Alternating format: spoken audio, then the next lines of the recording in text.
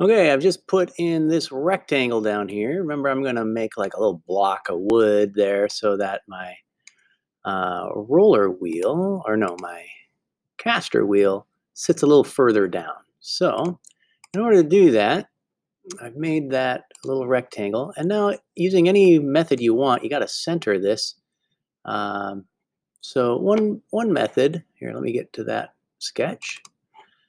So I'm editing this sketch now. One method would be, oh, let's see, I could draw in a line from here to here, that's vertical, and a line from, oops, get rid of that line, I don't want that, and get a line from here to here, that's vertical, and then I could like make them construction lines. You could leave them because you're not really using them, but I like to make construction lines. Those are lines that don't do anything except just hang out there.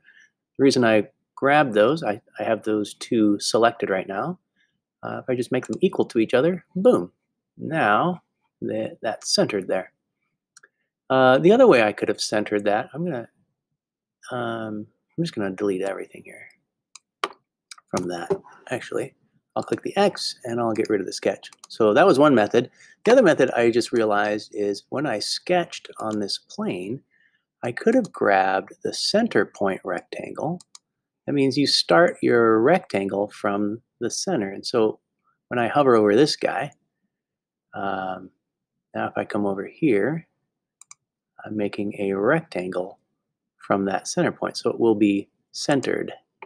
And now I just have to say, oh, I want that to be 1.5 by 2, whatever size I want it. And then I can just move it where I need it or dimension it to where I need it.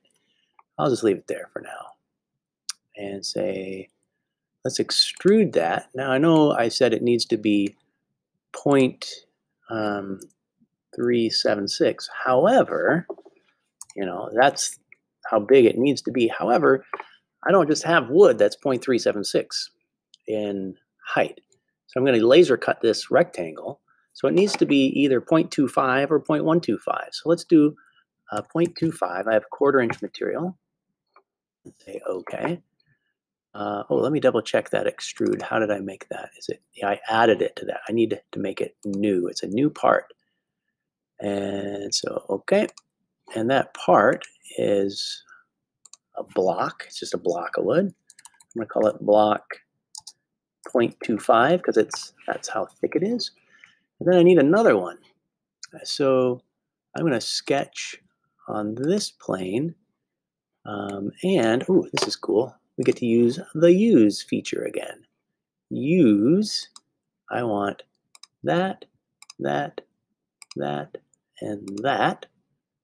See, I just grab that edge there. And I'm going to extrude it. Hit my extrude, this guy. And I'll do 0.125. So that's a total of, and I'm not going to add, I'm going to make a new.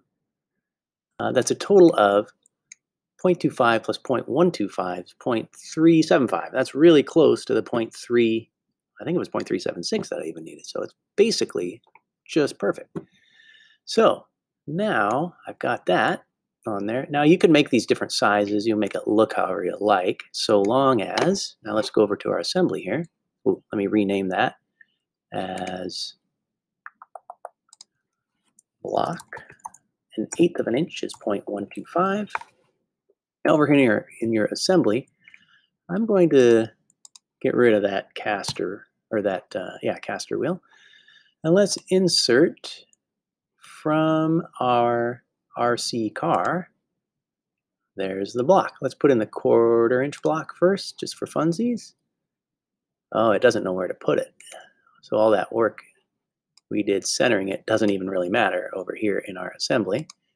So I'll place that, and then I'll stick that up to the car, and then I'll grab the other one and stick that up there, and then I'll put the caster wheel on top of that. Do that in the next video.